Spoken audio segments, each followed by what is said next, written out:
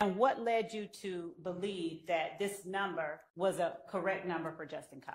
It was posted in this Instagram comment, and posted by the owner or user of the account? That was false speculation. I'd object. If he has a basis to testify. Are you able to see and tell, looking at the posting itself, what name the number is next to? What I would handle renew the my number objection. is Also next? object on the basis of hearsay if he's reading from a document. When we were up here at the bench. So, Your Honor, I'll ask additional questions that I think will... Sustained. So, after seeing this Your Honor, number... I have a motion, please. May we step up? Yeah. Well, first of all, my motion is a motion for mistrial based on the actions of the prosecutor. My objection initially to the item was that it contained hearsay. The state represented at the bench that it was not hearsay. There was no hearsay contained in it. We did not address the issue of what the state already knew, which is that there was a phone number attached to it that she was going to try to elicit testimony from this witness about who that phone number belonged to. That, in and of itself, is speculation, but it's certainly hearsay. The document can't authenticate itself. So this witness can't look at a document and say, it says this phone number is from Justin Cobb, Instagram or social media posting, this is who it belongs to. So that was my objection. I believe the objection was well-founded. I believe the state purposely put that up there after misrepresenting as to whether or not it contained any hearsay in it. And based on that, I would move for a mistrial. May I respond? You may. First, the state objects to a mistrial. Second, Your Honor, what Mr. Adams indicated that he did not want on here were the comments. Okay. The comments generally being all of the writing on the right side of the picture. Your Honor.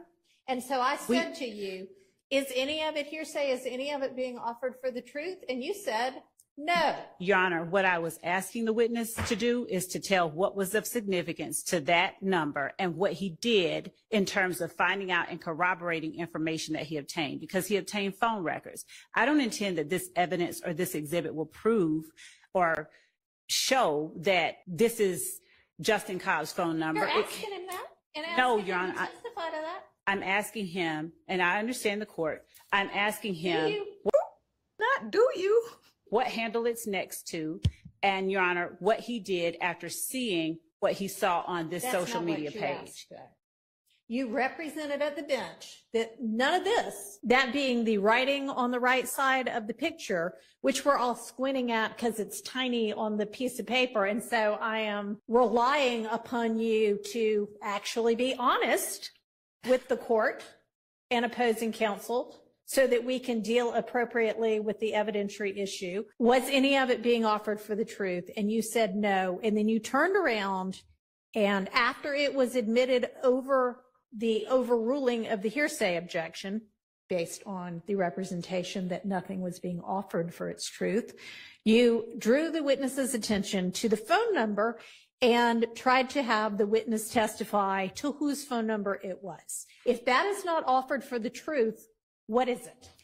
Your Honor, it explains what steps he next took. It wasn't that he sat there and took this phone number and said, okay, this is Justin Cobb's phone number. He went and sought records based on what he saw on this social media post. So it's not, this post can't prove anything, but I do expect that the witness will testify based on what he saw, regardless, because it's a legitimate. Why can't you just, at the bench, when you know that the reason you're offering it is for the phone number, and then to ask the witness other questions about what he did based on that phone number and seeing that phone number, say to everybody so that we know what we're dealing with, you know, it's this phone number, and then I'm going to ask him XYZ about the phone number, and then we'll know what we're dealing with.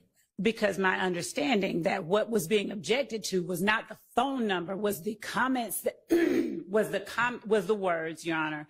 And again, this piece of evidence does. Wait, watch her throw this pen. And again, this piece of evidence does not prove anything, as anybody would be able to say. But when he saw this on Justin Cobb, the entire cross.